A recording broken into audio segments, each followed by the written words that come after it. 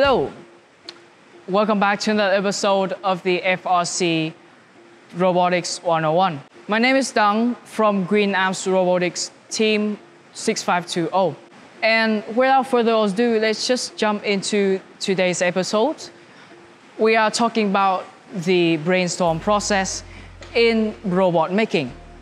Imagine you are preparing for a presentation or just planning for daily activities.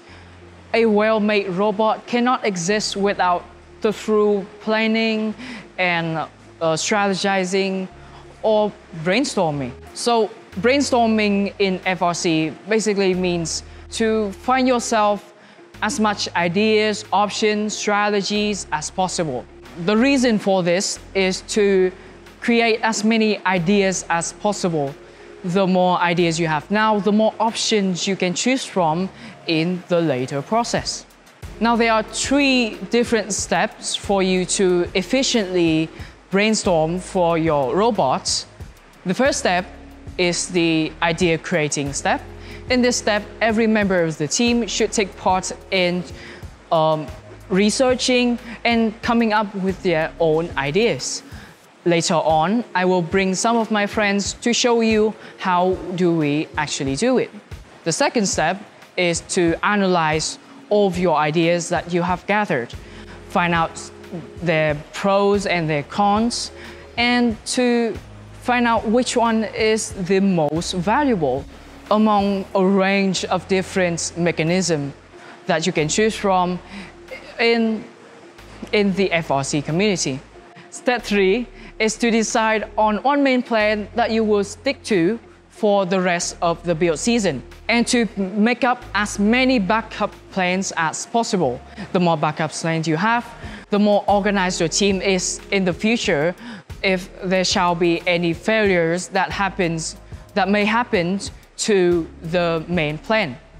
This is what we have got researching for the shooting mechanism in the FRC 2020 game task. In the FRC 2020 game task, the main scoring method is to shoot as many balls as possible up high. The ball is about 17 centimeters in diameter, and through researching on Sheep Delphi and looking back at older and similar FRC games, we have came up with these ideas. Next up, Tang will present about his idea. Hi, so I'm Tang, and I'm going to be talking about my ideas for the shooting mechanism for the FRC 2020. So how I came up with this idea is basically that when I saw this game, basically I thought it was a reskin of the 2016 FRC game. Both have a big ball that you're going to shoot into a hole up high. So I just took some of the ideas that are commonly shown in the 2016 game. So the first one is the flywheel or the one-wheel shooter. Basically, you just have a big, heavy wheel in the middle that is going to force a ball along a curved path and then shoot out at the end. It's just that simple. Another idea that is often used in the 2016 game was the two-wheel shooter. Basically, you have 2 wheels side by side, spinning reverse to each other, and that's going to force a ball through the middle and then shoot out at the end. I just got that from doing research on the forums like Sheep Delphi and looking through robot reviews on YouTube, and that's what I got. Those are the things that are often used in similar games. So the next person that is going to be talking about his idea is going to be Huang. Hi, my name is Huang, and as per usual, I haven't been brainstorming at all. So rather, I have been watching all of the Lord of the Rings trilogy, and this is the fruit of my labor. So I came up with an idea for a catapult. This mechanism has been used for many centuries and will likely be helpful for this kind of task. I think that the design of the catapult is already well known amongst everyone. So just some quick sketch, like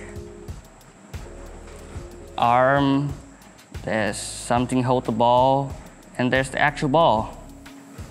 we'll toss it, basically, with some kind of powering mechanism here that gives it torque. So that concludes my idea, and thank you. It's finally my turn to submit my ideas. Now, the ideas have been created by researching on older or similar games, researching on forums like Sheep Delphi, and even from movies. But my idea, I want it to be made from the sources of the power. Now, let's talk about Tang. Tang uses the source of motors, or two wheels pressed together against the ball, which puts a pressure and a velocity on the ball. And Huang used a catapult hand, which is basically a lever to shoot a ball afar. Now, there are various other sources for power. For example, the piston or the spring in like guns. I will use it in my idea. Let's say I have a simple pipe, and I will use a spring as my source of power. Now, down here, I'll basically have a conveyor belt, and on that conveyor belt, I have different hands. Their job will be pulling these springs down and compress them, and the ball will be loaded down. And since they continue to rotate, the hand will release the spring, and a lot of force will be act on the ball, and it will shoot out with a lot of force. Another idea is to use the piston. The same guiding path is implemented on this design. Basically, down here we have a piston, and the ball is loaded in here, and when the piston is extended, the ball will be shot on the other end of the pipe. Now I will move on to the next step and analyze everyone's ideas. Now, let's say we have came up with we have decided to use the single wheel shooter because we see the cons and the pros, system and an intake that will work well with this shooter.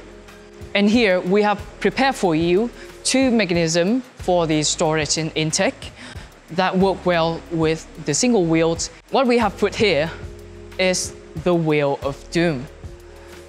Now, what is the Wheel of Doom? It may sound cool, but it's just simply a storage wheel alternates in size from different FRC games. This will technically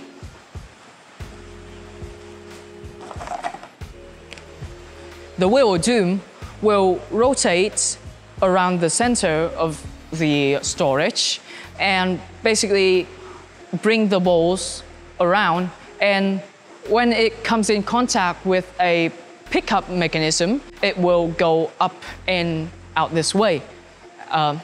It will go up this way. This works well with the single wheel because the single wheel shooter can be loaded from the bottom up. And this Wheel of Doom, it is proven to be very efficient and very reliable. But the downside of it, it is very hard and very, very complex to design. And only experienced teams can design and manufacture ones. Or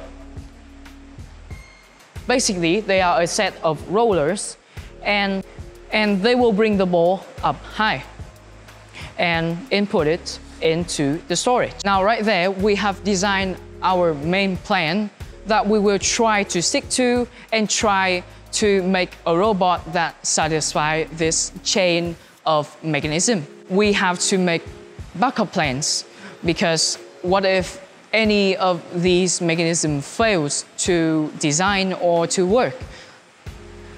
And I will show you how to make the backup plans. Let's say you are stuck on the wheel of doom.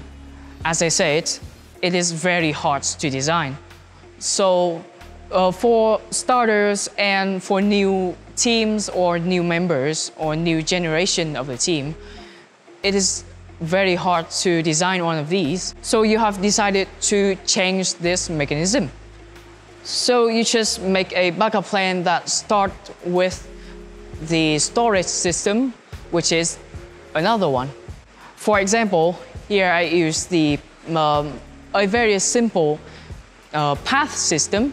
It's just basically a pipe or two walls that make up a path that leads the ball into the shooter. And this will work specifically well with the double wheel shooter. Here is a complex of the path and the double wheel. The ball will go down this path and go through this arc and come in contact with the double wheel shooter right here and shoot right out at the end of the path.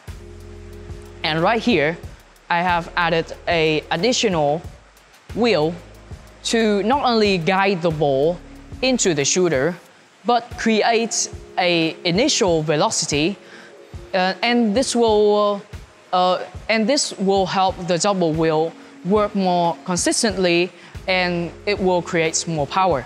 Working with the storage of the path system, you can use a range of different intakes. You can just use the conveyor belts like in the main plan. It is basically the conveyor belts without the belts, of course, and they can only bring the balls up a small kind of height, so keep this in mind.